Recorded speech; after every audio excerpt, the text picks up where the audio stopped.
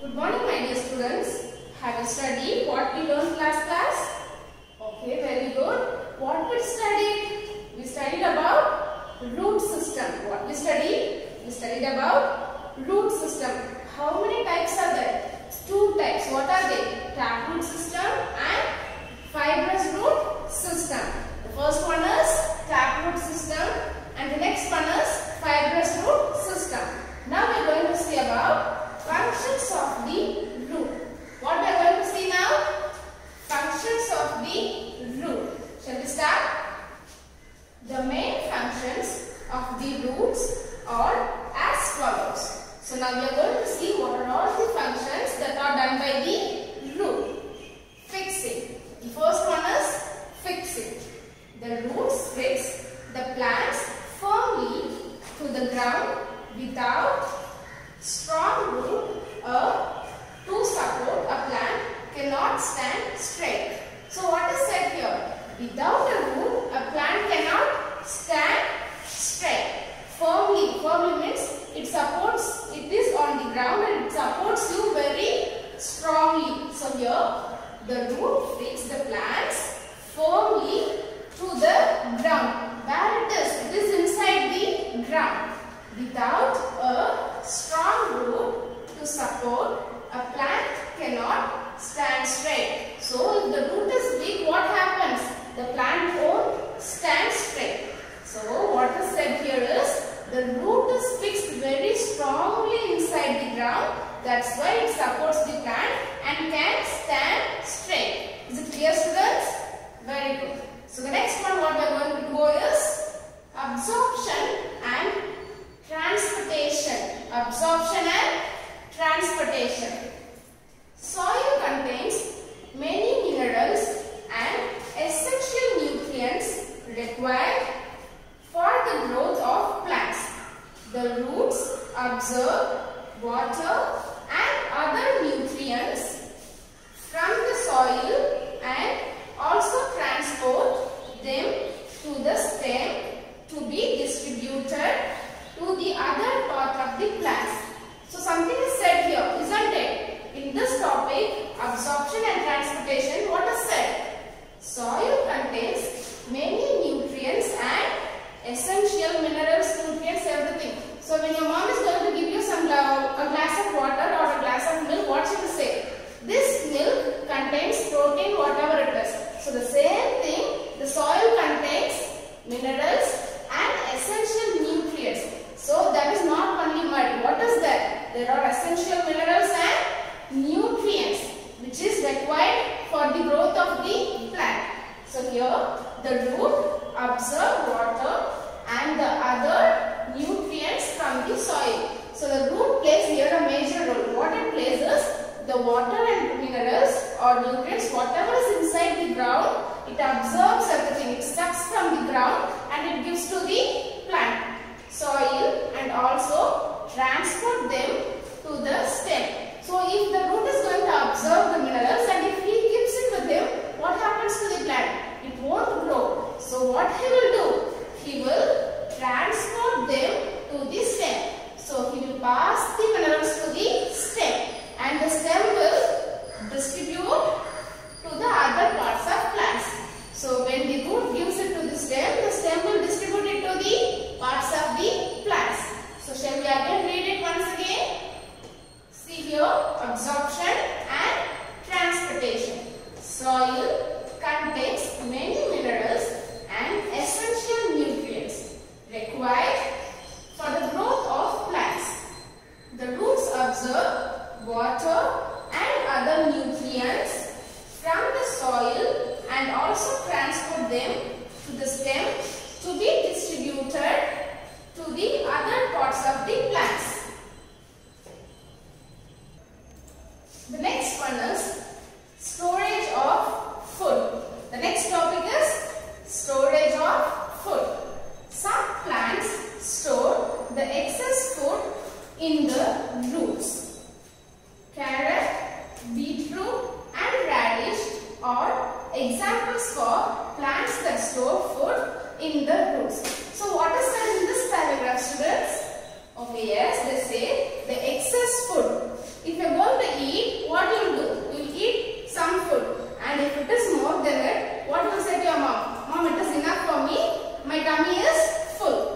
same as well, this plant is going to say that my tummy is also full.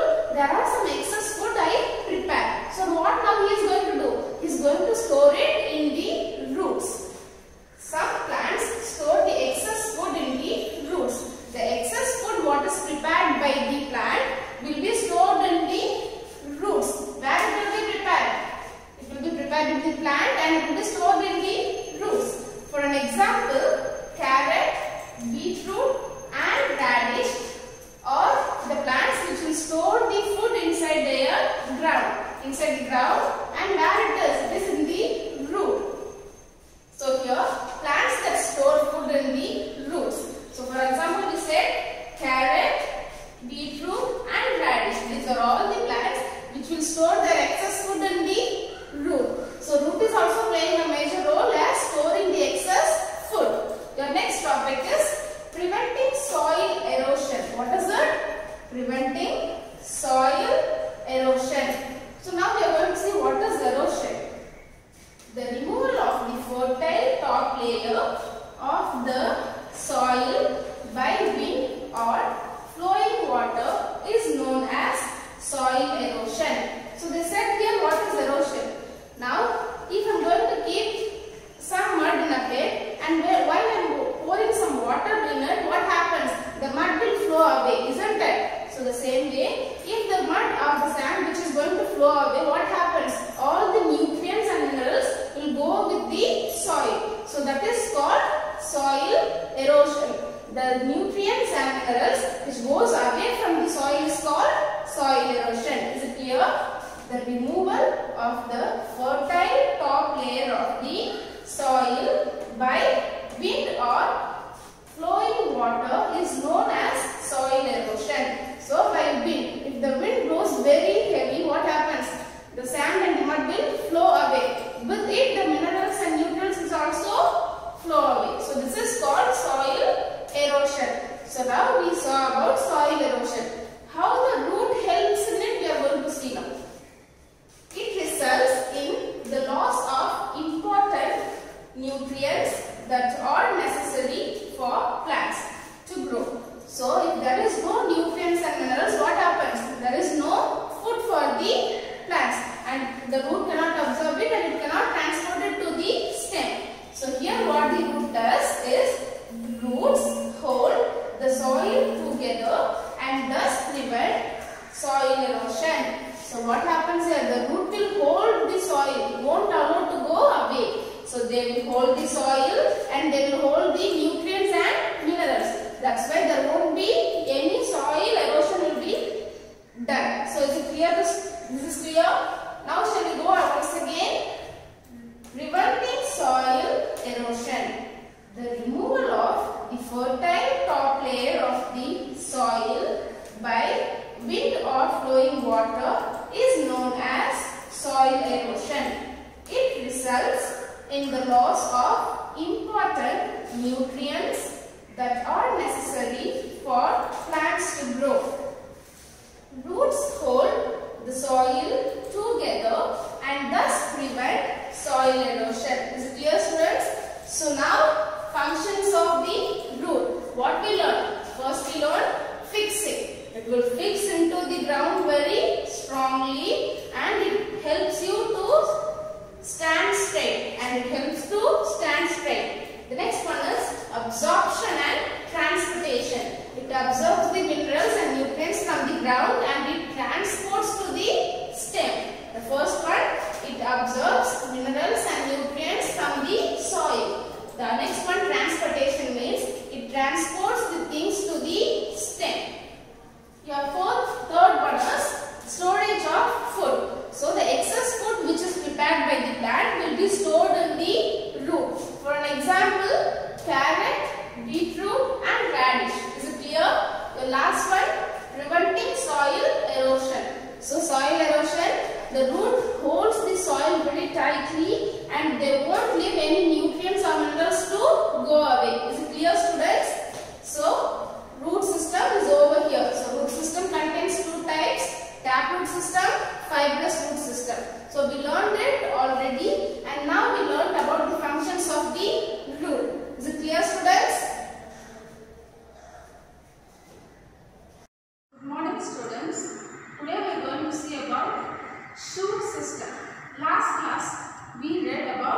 root system. So you know that, we'll just recap it once again. Root system is divided into two parts, taproot system and fibrous root system. So taproot system contains of primary root, secondary roots, root cap and root hairs. Fibrous roots don't have these parts and just they have branching roots. And we read about the functions of roots. Isn't it, students? Have you read it? Very good. So today we are going to see about shoot system. Repeat after me. Shoot system. S-H-O-O-T. Shoot system. S-Y-S-T-E-M. System. The shoot system of a plant grows above the ground surface. So the shoot system of a plant grows above the ground surface. The shoot system contains stem, leaves, buds, flower and fruits. These shoot system contains of stem, leaves, buds, flowers and fruits. So shall we repeat it once again? What are the things you can see on the shoot system? Stem, leaves, buds, flowers and fruits. So now first we are going to read about stem. First we are going to learn about stem. The stem forms the main support of the plant. So who is the main support of a plant? The stem is the main support of a plant. The stem is the main support of a plant. It holds the plant straight. So the stem helps to hold the plant straight. If there is no stem, what happens? The plant won't stand. So shall we repeat it once again? The stem forms the main support of the plant. It holds the plant straight. There are many types of stems. So there are many types of stems. Trees have thick and strong stems. Trees have thick and strong stems. Herbs and creepers have very weak stems. Here, herbs and creepers will have very weak stem, but a tree will have a thick and strong stem. Is it clear, students? So what is here said? They said that stem is the main support of a plant. Stem is the main support of a plant. It holds the plant straight. And there are many types of stems. As for an example, tree have thick and strong stem, but herbs and creepers will have weak stem. Is it clear, students? Functions of the stem. The important functions of the stem are as follows. So now we are going to see the important functions of the stem. Functions of the stem. The first one is support. The first one is support. The stem gives a structure to a plant. A stem gives the structure to a plant. When there is no stem here, what happens to the leaves? It will grow bare at the part and it won't be looking nice. So a stem gives a structure to a plant. The stem gives a structure to a plant and helps the plant to stand upright and helps the plant to stand upright, to stand straight. It helps the plants to stand straight. It also bears various branches, leaves, fruits, flowers and so on. So the branches, what they have, the roots and stems, the stems have various kinds of branches, leaves, fruits, flowers and so on. So the stem bears branches, leaves, fruits and flowers, so on. So shall we repeat it once again? Support. The stem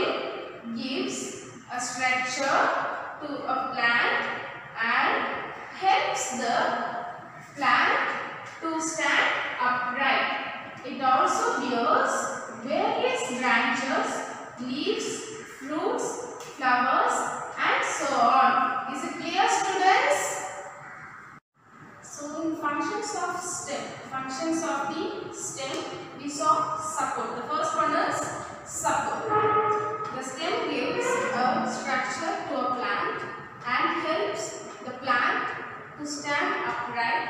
It also bears various branches, leaves, flowers, fruits and so on. We said that the stem gives them the structure and it bears various kinds of things which are branches, leaves, flowers, fruits. The next one is transportation.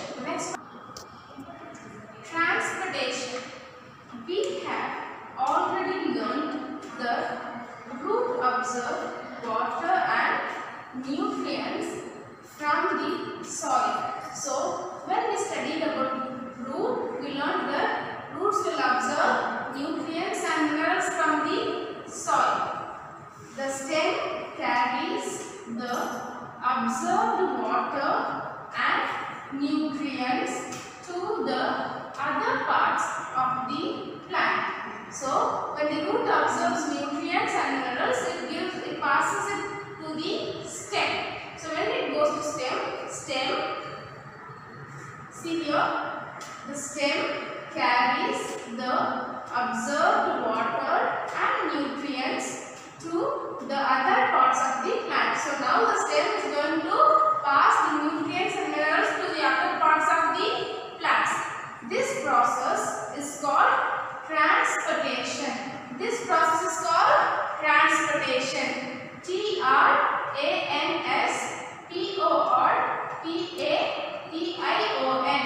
Transportation. Is it clear, students? So the root absorbs water and minerals and it gives to the stem.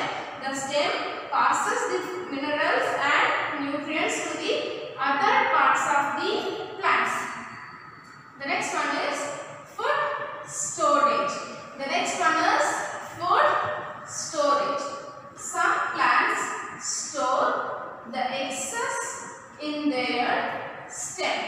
So we saw that some plants in root system, we say some plants store their excess food in the root, as well as here some plants store the excess food in their stem. So the excess they store in their stem.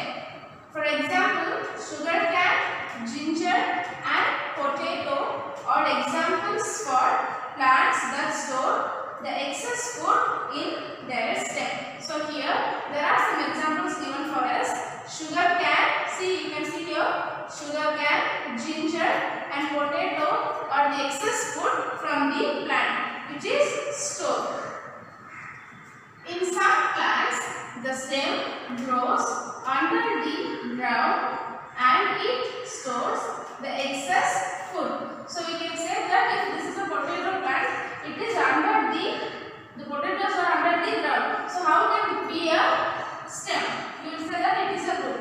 But what we have said is, this kind of stem is known as tuber. So in some plants, the stem will be in the underground. So you can see in some plants the stem grows under the ground. In some plants the stem grows under the ground and they store the excess food. So this kind of stems are called tuber. This kind of stems are called tuber. What they are called? They are called tuber. T-U-B-E-R. Tuber. Potato is a tuber. So potato is a kind of tuber. So these potatoes are the stem of the plant. So they store excess food as potatoes. Is it clear? Shall we repeat it once again? Repeat after me. Functions of the stem.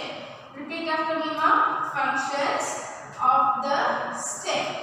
First one, support. The stem gives a structure to a plant and helps the plant to stand upright. So, a stem gives the structure to a plant and it helps to stand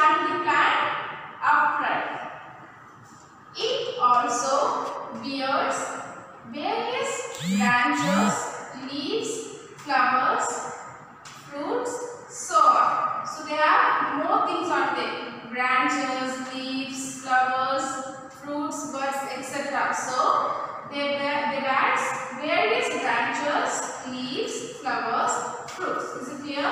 So what it means? Support. The stem gives the structure for the plant and it bears various branches, leaves, flowers, fruits and so on. The next one is transportation. The next one is transportation. We have already learned that root absorb water and nutrients from the soil. Repeat after me. We have already learned that root absorb water and nutrients from the soil. So when we studied about root, we learned that roots absorb water and minerals from the soil. Now the stem carries the absorbed water and nutrients to the other parts of the plant. So what happens here? The absorbed water and minerals which came to the stem, now the stem is going to carry it to the other parts of the plant.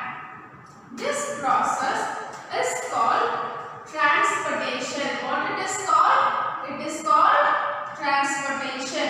This process is called transportation. The next one is food storage. Food storage. Some plants store the excess in their stem. So some plants will store their excess in the stem, their excess food in the stem. Sugar cane, ginger and potato are examples for plants that store in the excess food in their stem. So here when you see in root, the excess food will be stored in the root. For example, carrot, beetroot, everything we said. So in stem, same as well, the excess food is going to be stored in the stem. For example, sugar cane, ginger, potatoes are the example for the excess storage in the stem. In some plants, the stem grows under the ground. Especially some plants, their stems grows under the ground and it stores the excess food. And it stores the excess food. This kind of stem is known as tuber. This kind of stem is known as tuber. Potato is a tuber. So here the stem grows under the ground. So this potato plant is called as tuber. This potato plant is called as tuber. So in functions of the stem, the first one is support. It supports the plant and it gives the structure. It bears various branches, leaves, flowers, fruits and so on. Transportation. It transports water and minerals to the other parts of the plants and this process is called transportation. Food storage. Some plants, they have some extra or excess food and they store it in their stem. Sugar cane, ginger and potato are the examples for these